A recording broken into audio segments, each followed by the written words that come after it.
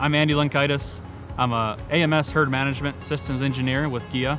I've been with the company about 15 years, and I have the unique role to help farmers transition from conventional to automated milking systems. So I get the opportunity to help them as they make an investment in their farm and transition to a new milking center. We're here today at a dairy farm in the Northeast US to go over their retrofit installation of 5 GEA R9500 robots.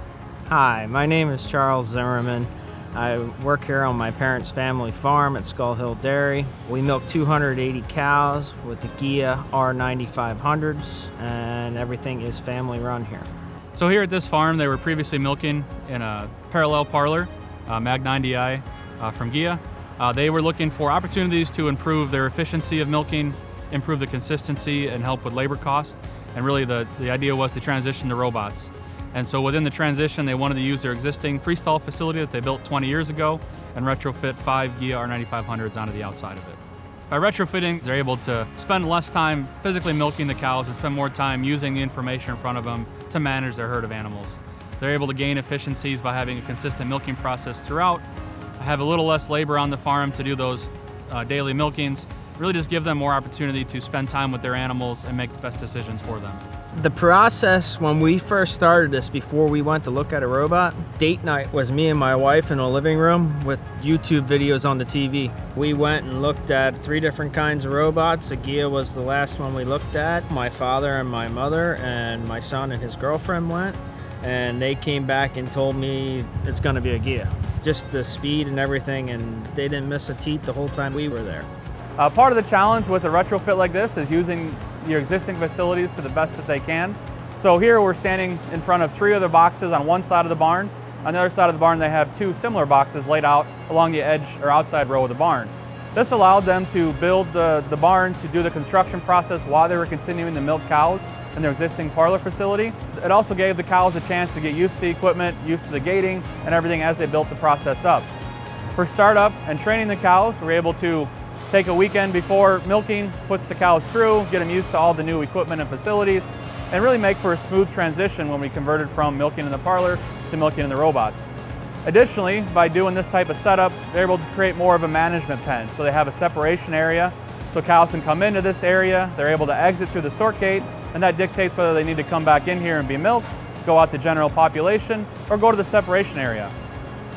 So I'm here in the R9500 looking at the drive unit and the cluster itself here. So when the cluster comes underneath the cow, all 4 quarters are going to drop down, and then individually each quarter is going to pick up one by one to go on the teat of that animal. Once the liner attaches to the teat, then we go through our inliner everything process. We start by doing a teat prep of that quarter, by doing our pre-dip, our air, and then our stimulation to get that teat clean and get it properly stimulated for good milking.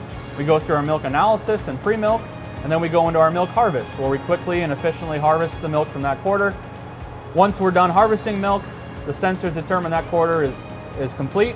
We're going to go through an air sweep to clean out the remaining milk in the lines, and then go into our dip process to apply post-dip right to the barrel of that teat while it's fully stretched out in the liner. The liner comes off, spreads that post-dip around very nicely, and that quarter is done milking. Once all 4 quarters are done, we're going to go back into our position here and move this cluster back underneath the cow into our CIP position where it's disinfected for the next cow to come in and milk. I'd say the thing that impresses me most about the R9500 is the quick box times. We're a little over 6 minutes right now. We're at 28.6 pounds per visit, hoping to go up in the future.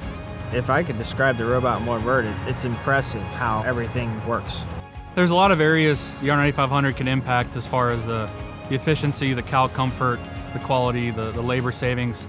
I mean, any automated system has their advantages, but I really think the R9500 with the inliner, everything, the quick attach time, the quick box times, quick milk out, and just that consistency of the process from cow to cow to cow really makes it one of the best products on the market, and really just drives home the point that we built this machine to milk cows, and it does an excellent job at that. GEA itself has been great. I've called all different kinds of people, and they've all been great to work with. Everybody probably thinks with a robot, they're so complicated, so hard to work on, and once you actually start doing it, they're not as bad as you think to work on.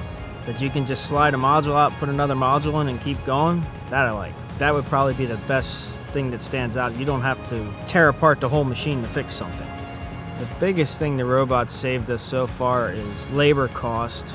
As soon as all the cows are trained and everything is going more smoothly, we will have more family time too. You know, we'd love to be able to go out and build a new barn at every farm we work with, but we also know that we can make some really interesting and unique retrofits to fit the family situation. And this is just another example of what we're able to do here with this facility with the GEA R9500s.